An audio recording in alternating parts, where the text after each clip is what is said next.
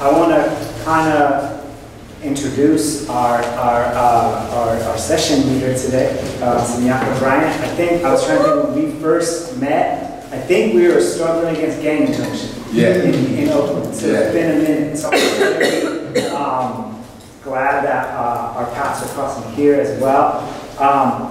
Y'all, I hope a lot of you know Sanyika in his work, particularly in Malcolm X's Grassroots movement, the African People's Organization, and we had a great conversation last week about pulling out some of the particulars of these chapters and bringing them up to some of the stuff that's going on now.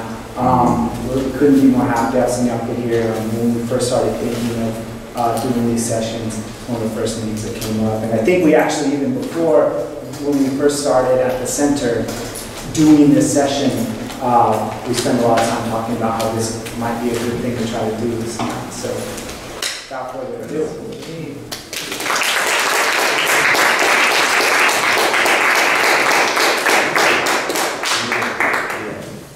So, that previous conversation kind of sets me up very well. All right, so firstly, I wanted to talk about a little bit of where I'm coming from in this. Right? So, I'm what you call a revolutionary nationalist. You know, we still exist. And that's the kind of politics makes Grassroots movement and the New African People's Organization are rooted in it. Right? And when we look at this period of Reconstruction, it was the height of Black nationalism in the United States.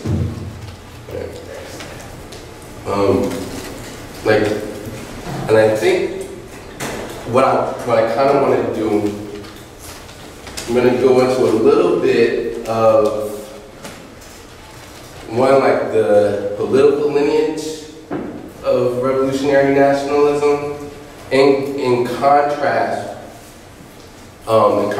that with the kind of military repression against Reconstruction and against the self-determined efforts of Black folks, but also the other oppressed nationalities too. Right? So like just context-wise, right? I always start back a couple centuries before me. Right? Context-wise, Africans first came here as far as enslaved Africans first came here in 1526, South Carolina on the Kiwi River, brought over by Spaniards who had recently colonized Haiti. Within 6 months, the 150 Africans that were captured rebelled, set up the first Maroon Society on the North American mainland, right?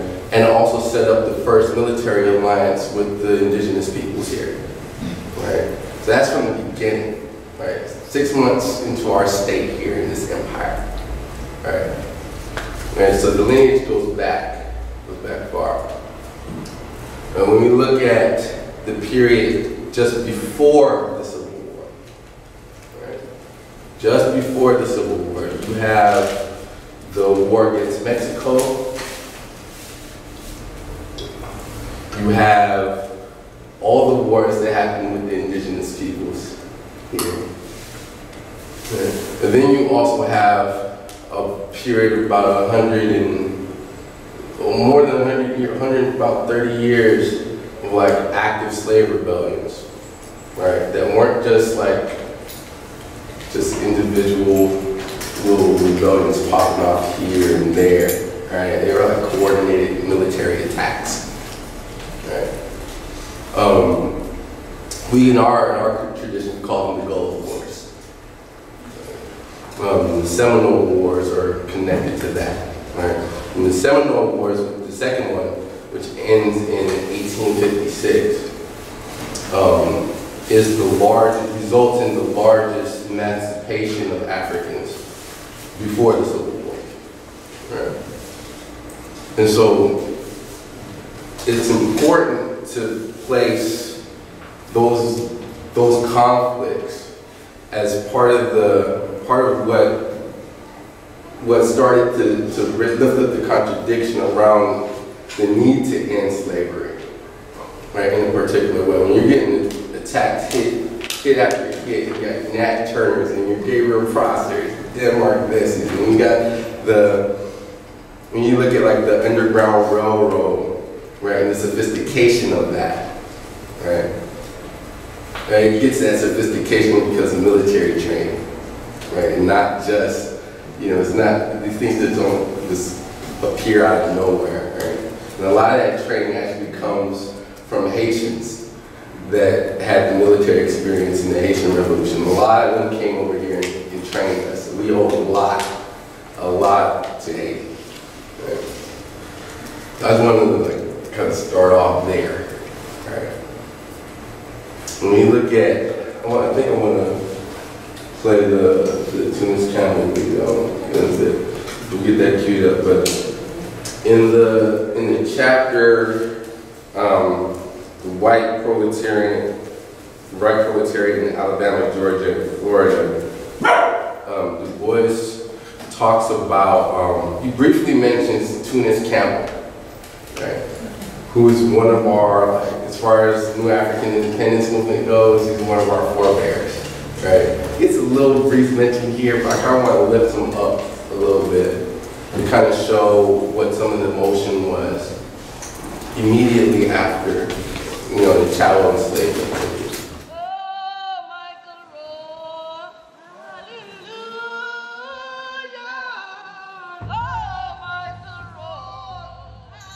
Even as Lee surrendered to Grant, scores of newly emancipated men and women were arriving at St. Catherine's in the Sea Islands of Georgia.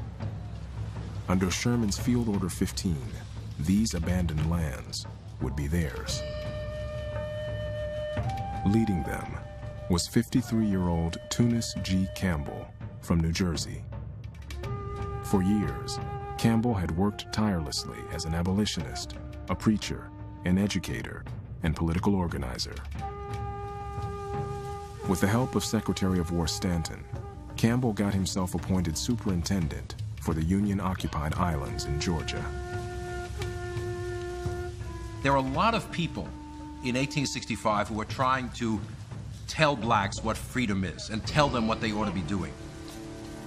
Campbell reflects the impulse we should really determine ourselves what we're doing. Independence from white control, that's critical to their definition of what freedom is. It just happens that on St. Catherine's Island, you can create such a thing. The whites have all fled, Sherman has given out land, so the opportunity to create an independent black community exists. We left with rations and a few families, and at Hilton Head got more, Campbell wrote. And Savannah loaded us as deep as we could swim. These deserted lands had been at the heart of the South's rice-growing empire. As Campbell arrived to the island and they put the gangplank down, the island was overgrown.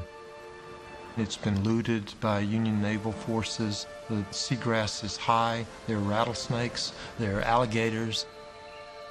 He can see the slave cabins. They're also in great disrepair. Immediately upon arriving and assessing the situation there, he writes to the American Missionary Association, asking for seed, asking for plows, sweet potatoes to supplement the diet, marriage licenses for the people.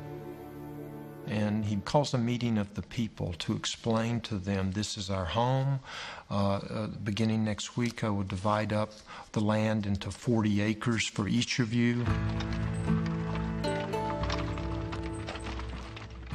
By June, the settlers had crops in the ground. I have corn, watermelons, citron, onions, radishes, and squash, wrote Campbell. But the rebels have destroyed the sweet potatoes. Do not fail to send them. Send 8 number 11 plows, 6 cultivators. Get the improved ones. Tunis Campbell sees the South as a kind of new political frontier. Sees himself as a kind of political pioneer to go to that place where this new regime of black political liberty and civil liberty might flourish. Campbell arrived at St. Catherine's with his own blueprint for a government. There would be a Congress with 8 men in the Senate and 20 in the House of Representatives, a Supreme Court, and Campbell himself as president. He even established a 275-man militia. Order, said Campbell, is heaven's first law. So you've got this tiny little island, 12 miles long, 3 miles wide, and a government set up to resemble the United States government with a Supreme Court at the top. It's wonderful. What beautiful experiment in democracy. And people took to it very well. They liked the idea of having the power to select their leaders and remove them. But at St. Catherine's, no one was going to remove Tunis Campbell.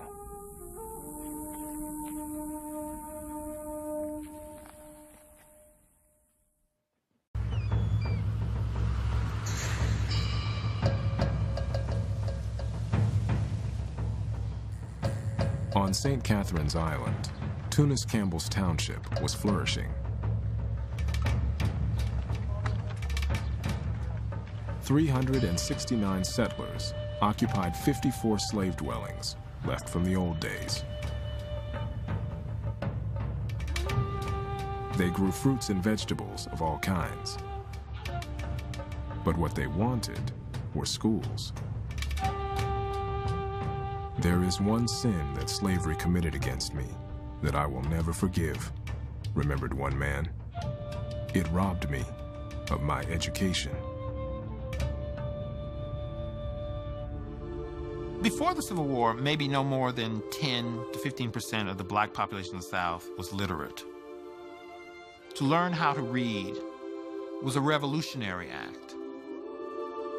They understood that it was necessary if they were to take their place as freed people within the Union, that they have the rudiments of education to survive. After the war, freedmen who had secretly educated themselves quickly opened schools in warehouses, on barges, even in old slave markets. And the Freedmen's Bureau and Northern missionaries built thousands more throughout the South. At St. Catherine's, Campbell used his own savings to bring teachers down from the North. Then he called on his wife, Harriet, in New York. He writes a letter to Harriet, says, bring the sons down. We're going to establish the schools. We're on an island of our own. There are no white people here, and we're going to lift up children. Bring all the primers you have, and please join us. This is the first time he's seen his wife and sons in about 2 years. Harriet and Tunis taught side by side with Northern teachers. Campbell reported that 80 children and adults on St. Catherine's and 60 on nearby Sapelo Island were enrolled in schools. More than 1,000 students attended Campbell's makeshift academies. The adults are being taught at night. They need to deal with white people more as equals. And to do that, they have to be literate. White planters watching from the mainland resented the schools and the entire settlement. Not just because the land had been seized from one of their own, but because of Campbell's ambition and independence. People like Campbell were viewed as black people out of their place. He can think for himself in ways that whites find hard to believe that a black person could think. This means then that history has somehow spun out of control.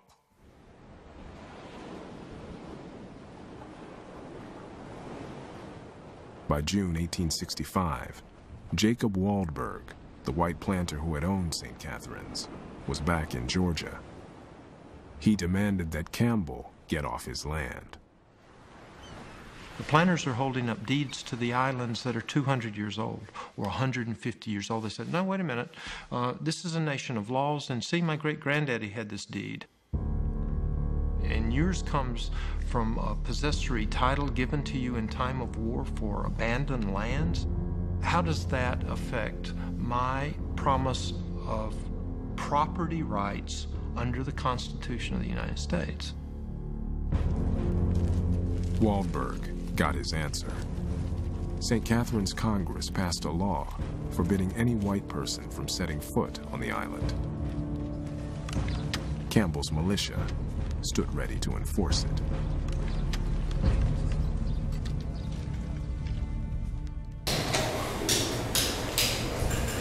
So, immediately after slavery, right, moved for self-determination. What happens afterwards, the Union Army comes in with black soldiers. Right? They knew if they came in with white soldiers, they'd have been bucking. You know, they'd have been open warfare. But by using the black soldiers, there wasn't going to be a way, just after the Civil War, and just, you know, as folks, you know, were making their move towards their liberation, we weren't going to be fighting each other, right? So they used that tactically, you know, and folks were removed from the island. Right? And so the planter got his plantation back, right? And then, as soon as Campbell, you know, moves on to the kind of reconstruction of the Georgia government, right, and the conventions and all that, right? And so we want to kind of connect some of that with some current stuff, right? So who here is familiar with our, you know, the victory that just happened in Jackson? Right? Yeah. We got some good news. Right? So Comrade Chokwe, Antar Lumumba, we call him Antar to differentiate him from his dad. You know, our late Comrade Baba Chokwe. He won the Democratic primary in Jackson, Mississippi for mayor. Right?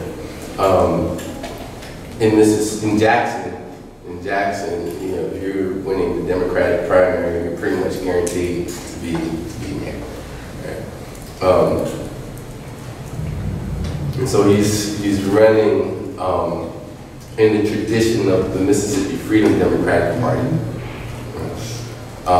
which is also an extension of the political tradition that comes out of this, the experimentations with, you know, self-determined democracy. And so the tactic-wise, or strategy-wise, let's say strategy-wise, the move to use some aspects of the state to open up space, you know, is like, you know, that's part of our political tradition, right? So Tunis Campbell joins the Bureau for Refugees, Freedmen, and what was it? Abandoned Lands. He joins it, right? Piggybacking off of Robert Kelly from last time. Right? He joins that strategically, right? Because he knows that that's what's going to open up some space for his political maneuvers. Right? You know, and so when we look at Antar's victory in Jackson, right? It's part of our overall Jackson Kush plan, right? And it's one aspect of the plan, right? So we want to have somebody in the seat of power in the city, you know, kind of open up space, right? You know, we had Chokwe in the city council, right? We were running, this is in 2013, we were running Chokwe for mayor. He had just been in city council. We were running June Hardwood another MHGM comrade for a city council position. She ended up losing that one. But Chuck Wayne ended up appointing her as a judge. Wow. And we through the use of the People's Assembly process, these are like the democratic structures that we build up so that people have a means of expressing their power outside of the kind of formal political system. Still engaging it, but it's like it's particularly built up to be an outside force. So like through that, we were able to create the mechanism to provide the checks, our comrades that went into those seats of power. And so with the Jackson Kush plan, we got open up space for our political maneuvering. We've got a whole pillar around cooperative economics. Right? So we set up Cooperation Jackson out there, as an economic institution. Right? And one thing is that, I don't know if folks are familiar with the book Collective Courage. Anybody familiar with this? Yeah, so this is Jessica Gordon Nembhard. Probably butchering her last name. But that book is about the history of worker cooperatives amongst Black people, right? Going from the Susus in Africa, right, to mutual aid societies, all kinds of different cooperatives. And Fannie Lou Hamer was advocating for cooperatives, DuBois advocating for cooperatives, right? And so we continue in that kind of legacy, right? And so we want to use the Office of the Mayor to provide resources and training to open up the cooperative businesses and to expand that out. And then there's the expanding of the democratic institutions of people's assemblies and stuff like that, and using the assemblies to help guide the political initiatives of the mayor, to help guide the production that happens through the cooperatives, right? And so it's that's what we're experimenting with, right? And so we definitely invite all y'all to come on down to Jackson, Mississippi, become part of history and help us out. We need all hands on deck. Right? All hands on deck. Right? When is the general? June 6th. June 6th. So, coming up soon. Then we'll be back, and then we'll have to struggle against the state government. And so that brings us back here, like the interference that comes, both militarily, but then also politically, around the motions around self-determination. So you've got the Klan, right? You've got like the northern capitalists coming on down and try to bribe folks and all this sort of thing. You've got the planner aristocrats. Everybody.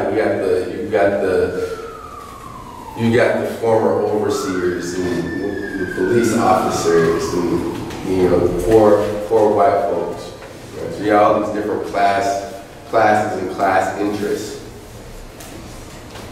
all working to kind of interfere. One thing they have in common, right, is the interference with self-determination of the Africans and the other oppressed nations around too. Right? That's the one thing that unifies them. Right? And so you look at, I know y'all talked about President Johnson a little bit in some of the previous things, and like he comes up kind of saying that he's representing the interests of the poor whites. Right?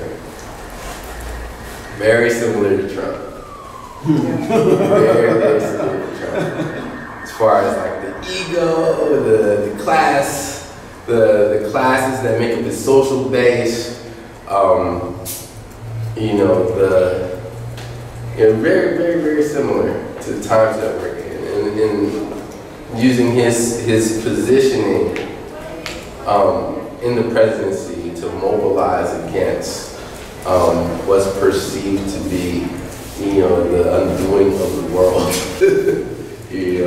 So it's the same sort of thing. It's like, you have a period of advance, right? And you have a period of counter-revolutionary activity that follows it, right? It's like that ebb and flow, right? And so we just had May Day, right? I'm gonna play something very dramatic for you next. Very, very dramatic, right? Then we can start to have a discussion about some of the different class interests. So we just cue up the horror.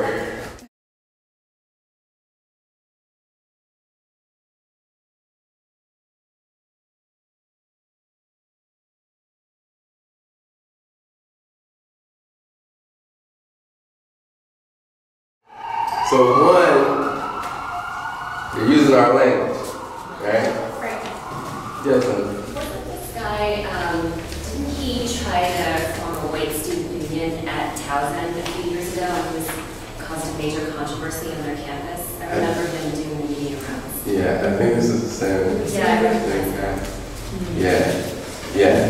So it shows a certain level of sophistication, right? Right. They're using the languages of mass movements because they know that stuff works, right? They're using our language. They're seeing all the people in the streets. They come out in support of things, I mean, the Nazis are using the word comrade.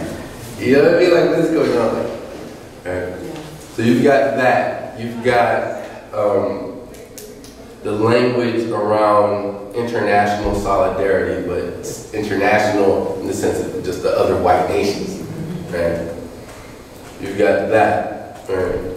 You've got the language around self-preservation, right? Right. The sense that they feel like they're the ones that are under threat. Right? So all the same stuff from the 1860s. They feel like they're under threat. They have to mobilize their forces and stuff for defense of their nation. Because they see the shifts happening in the world. Right? And so we've got Jackson, Mississippi, chance to build a real actual sanctuary city, right? Move to try to make some liberated territory, move towards that, right? And then at the same time, you have this in the horizon, right? This in the background, right? That we're gonna have to directly contend with, right? They got self-defense training in their conferences, rural survival training in their conferences, right? Military training. It's serious, right? It's not a plaything, right? So when we talk about the history of our national liberation struggles, right? It goes there. It goes to conflict, right? And so the right to self-defense, being tied to, the right to self-determination is like a critical thing to uphold right now, just period. Right? Because you see what's coming, right? You see what's already been happening, All right, so what I kind of want to do, I kind of want to break y'all up into groups. Right, and did everybody get the steady questions? Yeah. Then raise your hand if you didn't. Put them up. Yeah. One of the comrades made a good point about some of the way I was framing some of these questions. When I was saying white working class in there, comrade mentioned that the way DuBois was talking about it, right, it's not quite the white working class. There's the white working class is included, yes, but then there's that sector of white workers right, that don't represent industrialized labor yet, right? So it's not a, so it's like a pre-industrial, kind of class of white folks, but still, still involved in the oppression of and economic exploitation of others, right? But a different kind of a class. And are folks familiar with the book Settlers, Mythology of the White Proletariat, Jason Kai? One of the best U.S. history books, in my opinion. It needs some updating, but like it's really good. As far as understanding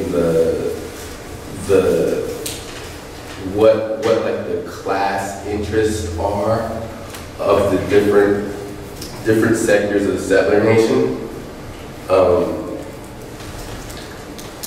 So we're gonna talk about that a little bit, but let's break folks off. Right? Y'all split it how you want, and just discuss these things, and then we can like have a that kind of group discussion.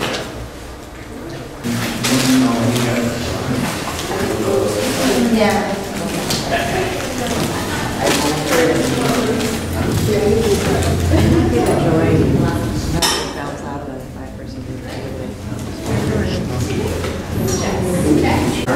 No.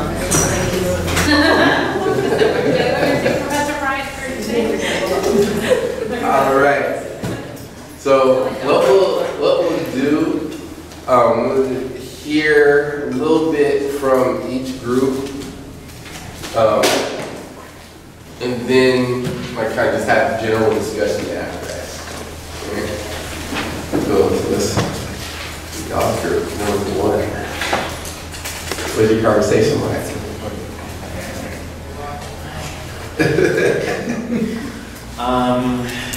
So we talked about, so the question is like, what was the status of Black people after the Civil War, before the Civil Rights Act of 1866 and the passage of the 14th Amendment. Then we started out by playing around with the word status because it was contentious. There wasn't a fixed one. And so whether it be state by state or even municipalities within the state, there were ways in which people were exercising power and claiming rights. And so we talked a little bit about folks being no longer slaves, but that technically, and depending on where they were, either being pushed back into labor on plantations, or talked about in Louisiana, some elections that Black people voted on, that then there became contention around, and the elections were suspended until Congress intervened, and then the ways in which we talked a little bit about the Sea Islands, where some people were buying land and raising crops specifically for sustenance, but like not necessarily for subsistence farming, but not for the market. But then places in Mississippi where they were raising for the market. So these points around like land and labor and protection of labor and education and suffrage, people, depending on where they were, making advances based on their conditions to exercise those things, or exercise their right of claim to those things. And then there was the one specific case around Florida where there were white people who deliberately bankrupted the state in order to undermine the advancement of Black folks there. And towards the end, we talked about the power of what you were saying, Sanyika, earlier around the upending of the world or the order as people saw it. So people would literally go against what was materially best for them, or in order to hold on to an order of the world that they saw as to be true. Mm-hmm. One thing I want to add to this, folks are folks familiar with the Amistad case? Mm-hmm. Right? So Comrade Sanyika and his comrades were kidnapped by slavers from Sierra Leone, captured, had a rebellion on the ship. The ship lands in the United States, and they're caught, and there's a whole, court case in the Supreme Court about their status. As are we going to have them enslaved, or are we going to send them back to Africa? Because at the time, the transatlantic slave trade during the time was illegal, right? So you have the domestic slave trade here, which is, how, it's one of the things that the domestic slave trade is basically like what the slave industry was like here, right, during that time. But one of the things that comes out of the Amistad case, and I'm going to connect this to the 14th Amendment in a minute, right? The Amistad case says that those Africans were free, right? And as free people, they have the right to return back home, right? Then you get the passage of the 14th Amendment. One of the clauses in the 14th Amendment, right, is that citizenship is conferred to people that were born in the United States, right? You see where I'm going with this, right? So during the time, there's no real way to really tell how many Africans in the United States were actually born in Africa during the time they were caught up in the transatlantic slave trade, right? And so, on one hand, you could look, and this is kind of like where we come from in the New African Independence movement. So it's problematizing the 14th Amendment a little bit, right? In our liberation movement, we look at the 14th Amendment as a violation of our self-determination, right? They were having all these conventions and everything to rebuild these states, but nobody ever asked us what we wanted, right? The plebiscite that we're trying to organize for should have happened then, right? And there's always been the three kind of strategies. One, integration, and not just integration with the Europeans, integration with the natives, integration with the Mexicans, integration with the Canadians, right? Integration into another like political structure, another national structure, right?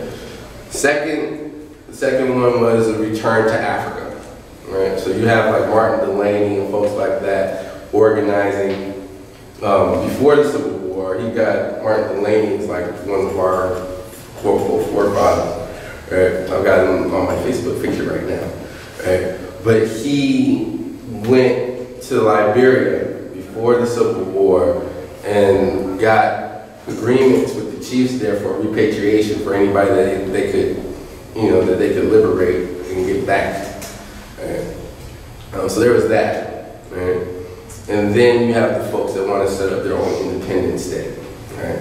Now our relationship to the United States should have been figured out then by us, right? Not, imposed, right? So that's what I was trying to get at with the question. So like the pieces that y'all were talking about, as far as like the question of status is like legit, right? You do have like the different experiments that people are doing to exercise their self-determination. You have, efforts at re-enslavement. You have, folks like running away, getting their land by any means they could. Right? You have all of that stuff, right? Second group, which I'll talk about.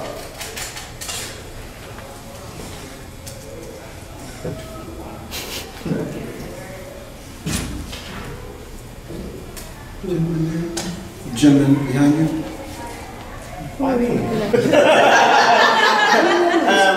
We talked, I can start some things. We talked, we were building off of the sort of like 4 categories that you put out. So our question was, what were some of the political aspirations of Black people during the Reconstruction period? What were the implications of these aspirations? Are any of these aspirations the same, and if so, why? And in what ways have these political aspirations been worked on in subsequent eras? So we kind of started from the ones that you laid out of like land, education, labor, and political power, and did some like tracing of those over time, including thinking about like literally the same struggles for those being like waged over and over again in different periods as they were granted, taken away, compromised, etc., and added a couple to those of aspirations. So like one of them was about like the stuff that was more about like self-determination at the family level of like being able to be recognized and preserved as families, and then also the work that was done during that period and then continued till today about like decriminalization and like sort of like taking away some of the repressive power of the state for punishment. Other people want to add things? Well, I think there was a part of the question that was sort of, you know, what was the implications of this? Mm-hmm. And the implications of it being carried on was basically revolution. I mean, it was like self-determination, which was why there was such a huge kickback against all of those things happening.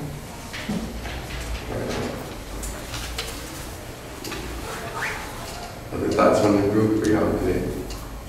Yeah. All right, thanks. Right on. Okay, group 3. Well, our question was, what were the respective political aspirations of the white working class and white capitalists during the Reconstruction period, and how these aspirations changed? I can start. I mean, when we talk about white working class and white capitalists being different, and also there was a difference between the white capitalists from the north versus white capitalists from like former planters from the south. But we're also all behind. So liberal reading studies is very very surface level. But we have in the white working class, I mean, they just kind of wanted like upward mobility, similar to now. It felt like in job security, the white capitalists, either side, both like from the north and from the south, they kind of just still continue to want to control, wanted to be able to have capitalism in whatever form they preferred. I would touch a little bit about like just having enough, trying to give enough rights or having to accept suffrage, and really just similar to now, trying to make people feel like they have enough rights that they're like, oh, good, we're good, but really still having able to have control of people. And yeah, that being like because they didn't have like the economic fix of slavery, then there's the political fix of power over Black people being, controlling voting and like exactly how much, and we kind of talked about like now there's control over like who gets to vote and how that differs from like region to region, whether it's about like land ownership or who actually gets to the polls and isn't like intimidated or harassed or killed, or like now like who's not eligible because of felonies or convictions, and so that maintenance of the power structure was also, like, white capitalists wanted to maintain power over white poor folks and working class folks.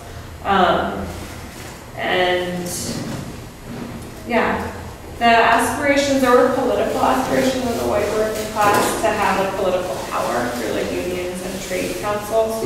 And there was like debate amongst trade councils about how integration, like, or like separate trade councils of like Black workers would give them more power, or falsely make them less powerful, which is like the missed opportunity that DuBois talked about. Okay, cool. Group 4.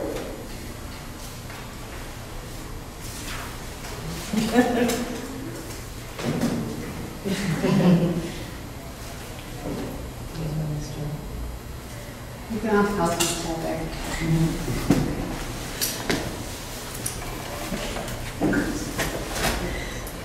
What was the question exactly? I can't remember. But Well, it was the big question of how can the contradictions of all these interests be, what was it, resolved, I think, which we were like, what the fuck?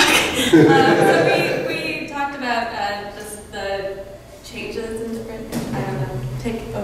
yeah, I mean, I think that we were talking about that we really needed to build our own institutions, like the experiments of Malcolm X, but the other thing that we were worried about also is that though, given that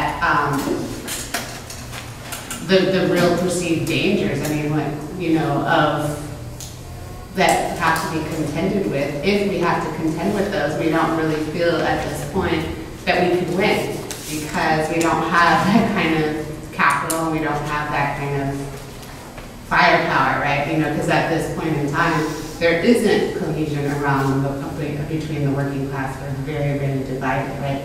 So we can, but I think that what DuBois would say is that we have to build our own institutions, right? We have to create these things for ourselves. But one thing that we talked a lot about, though, is that at that period of time, there was a real missed opportunity, right, for the working classes to come together, right? And a lot of it was because, that there was these divisions between the northern capitalists and the southern capitalists, with both of them jockeying for, the northern capitalists playing, they were pawns, right? The white working class and the black working class were pawns, and their contestations against each other for political power.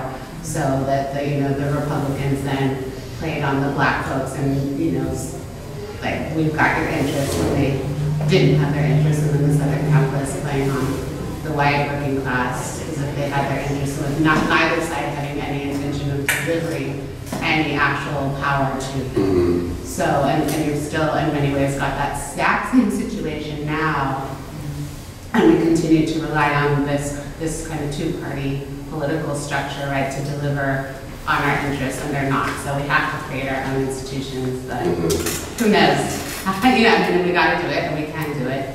And then we have to, I guess, get creative about how we're going to defend those institutions. So I have a question. All right. What is the class interest of the white working class? What is their interest? Right? Like materially, like what, how do they get their bread and butter? Where do their comforts come from? What makes how do folks feel, safe and secure in and of themselves? All right. What makes that possible? Right now? Yeah. Even historically. Right now and historically. Right? What makes that possible? Whiteness. White privilege. Okay, so we got whiteness, we got white privilege. Right? But also that they're workers. And so I think that's one of the things that DuBois keeps saying over and over again. I mean, this was a great chance that black workers and white workers could have come together and challenged capitalism. Right. But that didn't happen, and it's not happening now either. Right. But yet, why? Well, I think that that's white supremacy and racism. It's, that division that was carefully inculcated. But I think also there's an issue. I mean, Du Bois is using his version of a Marxist framework, which he took at this point in time pretty much from Europe, and he's applying it creatively here. But I think that for the moment, let's take an easier example. The poor whites in the South, very few I would consider working class. They worked, they labored, they didn't have much money, but they had a little piece of land, or they wanted a little piece of land. Most of them did have some. They wanted more land. They were more a settler class than a working class. And that was how they formulated their interest. That's how they related to their neighbor. That's how they did barn raising. That's what they talked about in church. That was how they formed themselves as a class. So from then until now, it does get more complicated, but it's not like that legacy completely disappeared. Right. So there's the question of how people are sustaining themselves, right? Where do those resources come from, right? So I'm positive, let me put something out there, right? One of the things, as far as, this is National Liberation Movement, domestic national liberation movement strategy, old school, right? So one, we would say the white working class settlers, right? They get their bread and butter, their comforts from the oppression of all the other nations around them, right? Not just like militarily or whatever, right? But like there's profits that come in, right? They kind of, you know, folks are able to have their cell phones because people in Congo are enslaved today, right? You know, cell phone charges, you know, the amount of money you pay on your cell phone bill, it's partly because you got a lot of prisoners and stuff, but, you know, at AT&T, you know, in the jails, you know, keeping costs down for the business, right? You've got the acquisition of large tracts of land from one ocean to the next, right? That opens up the, you know, the ability to control trade over the Atlantic and the Pacific Ocean, right? For the empire, right? Now, strategy-wise, right? When you were able to have a class of folks that kind of like reap the benefits of conquest, right? The material benefits of conquest. It's very hard, you know, for that group of people, you know, to rise up, you know, against the force that's paying them off, basically, right?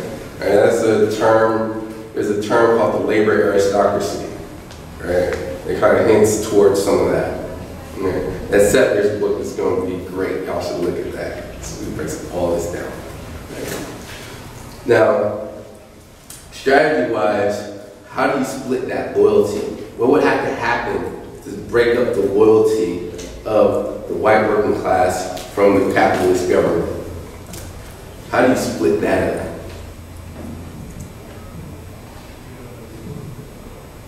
Organizing. Yeah.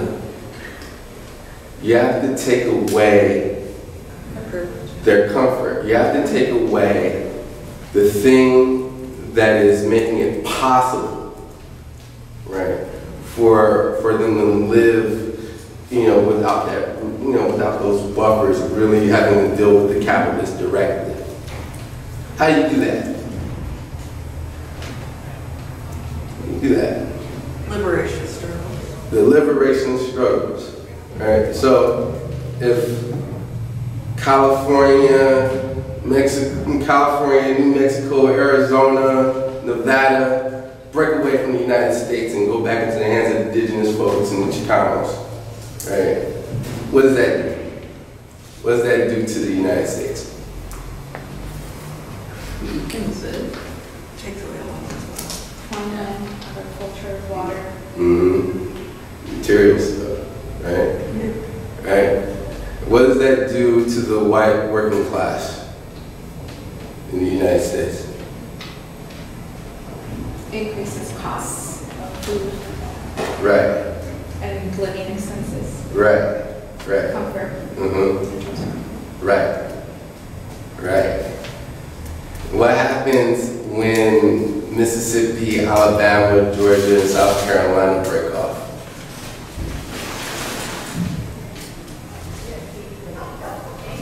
What happens? Same thing, right? Tobacco and yeah. Right. You take away the material basis for the comforts, right? That happens. Say that happens with all the oppressed nations. So Puerto Rico, gone. New Africa, gone. Aslan, gone. And all the other nations in Aslan, gone. Right? Liberated. What happens then? Right? What's life like for white workers? Under that sort of situation. Mind you, there's like a lot of warfare and everything that happened to make all that possible. But like what's the material reality potentially like for white workers in a situation like that? Correct. I don't know what's happening. You no longer have all these other oppressed nations to exploit. The capitalists will exploit the white workers more harshly, more directly. That creates the conditions for socialism in the United States. That's what creates the condition for socialism in the United States and North America in general, right? You can't, it's going to be very hard to have a socialism here without like the liberation of those nations, right? Partially because it's the material basis for the profits and the kind of the booty from conquest. It's like there's folks are comfortable because they reap the benefits of the conquest. What y'all think? What y'all think about that? Is that taking for granted then the inevitability of, like, not permanent, but like the ever-presence of like fear of black power or fear of black people for, like it seems like that's based on like there never being white worker solidarity with the rest of the folks of the world who's actually their class interest, right? So are you taking for granted with that or saying as part of the theory that then they're always like white supremacy is always going to win because it's part of capitalism, therefore like bind white working class folks like ever tighter to capitalists because they will never bind, or we can never make a movement that's going to bind people of like all racial backgrounds. So our position, generally speaking, is that as long as say the United States like turns socialist tomorrow, like Bernie Sanders wins, whatever, and institutes like social democratic policies, and we start moving towards like outright socialism, right? Okay, that's positive. That's positive, right? But who still controls the land? Who still controls the land, right? What democratic institutions are in place that govern how that land is used, right? How those resources are shared, right? Right? You can still have socialism here, right? But you're not going to get rid of the national oppression, right? Right? Socialism is not going to get rid of national oppression in the United States, right? It'll warp itself, into a situation where you still will have, the socialist state economically exploiting, probably dividing the resources differently, yeah, but like, the nations are still going to be exploited, right? If they're not, if their rights of self-determination aren't upheld, right? And like the history shows, right, that folks are going to stick with their class interests, right? You do get a few very good, solid people that break away from that, right? Thank God for them, right? But like, as far as classes go, right? As far as classes go, like, part of the thing in the book, what Du Bois talks about was like, as far as like what the long-term interests are for folks, like folks fighting against like the long-term interests of like humanity, right? Yeah, right, there's that. But like they're like day-to-day interests, they work right alongside their day-to-day interests. That was logical, right? It was not like what they did was not like, you can't look at it as just like ignorant like peasants, you know, no. Like they had, that was their like immediate day-to-day interest, right? As far as they perceived it, right? Right. So it's not like it's not an illogical thing for them, you know, having, you know, lived through the Mexican War, having lived through the Gullah Wars and the First Seminole War and the Second Seminole War, right? And all the Indian Wars, right? It is not surprising, right, that the Ku Klux Klan arose immediately after the Civil War. It is not surprising that the northern like capitalists end up siding with the southern capitalists once again, right? It's not surprising that they utilize the fear of the white peasants and working class, you know, to halt that move, right? What happened was what was logical to happen, right? So I have no time left. Sure, yeah, sure, Ralph, person. Yeah, I have no time. But I'm just curious, sticking with DuBois for a second on these concepts. I think he talks about in his book, and definitely talk about other writings, but his kind of concept that we still use today, the wages of whiteness, right? I feel like that's what you're talking about. It's this bit of the surplus that racialized capital shares with white people in what we kind of roughly call privilege, you know, right? And he was talking about how it has this certain sort of morbid equilibrium that it creates to like a state project or an economic project or a land project. I'm wondering, what you're saying makes me think that part of what DuBois is proposing in Black Reconstruction is that there was this general crisis in that wage. That wage actually for this moment, a very brief moment, maybe disappeared. That the contradictions in the South, the transformation of the Civil War into a revolutionary war. And in a way, with all the little ingredients, maybe not necessarily, but the ingredients of a national liberation project, right? And as you showed, literally a national liberation project in the case of the video you showed. And just thinking about the potential, obviously there's the disaster, right? The counter-revolution, but thinking about those terms being helpful, that there are these periods in which there's a crisis in that, not just when we talk about revolution, we often think about it in terms of political power and maybe land and an economic system, but that social crisis, the disappearance of that wage, and the ways in which he's saying can go either way. And for this one clear moment, there's this way in which a lot of those contradictions, maybe not resolved, but waded through in ways that would have upended white supremacy itself. Or at least he's calling that question. Right.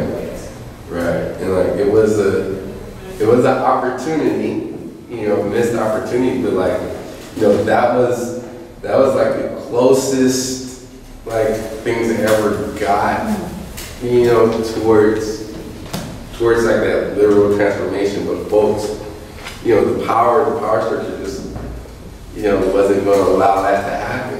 You know, they weren't going to allow that to see itself through in a particular way. So like they immediately, you know, moved to squash it, you know, and subvert it and try to steer it in another direction, right? Because you're going to see in like some of the next chapters coming up, like some of the moves to, to settle places like,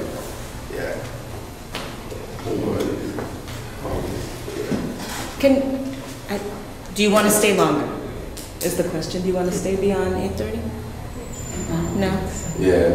No? Should we wrap then? Rob, how burning is your question? I'll be very quick. I'll try to be. We shouldn't be anachronistic in looking back at Civil War and Reconstruction. There was very little political discourse, vision, concept of national liberation, collective liberation, socialism, anarchism, etc. And the self-determining moves of the freed people helped to create that. And I think, Robin Kelly, among others, has really emphasized that advancing a political imagination is a big step politically. And that wasn't available then. They made a big step. We now can take advantage of it. But we can't criticize them for not seeing everything that we see now. Right on. Anyone else burning? All right. Can everybody just help me thank Sanyika for joining?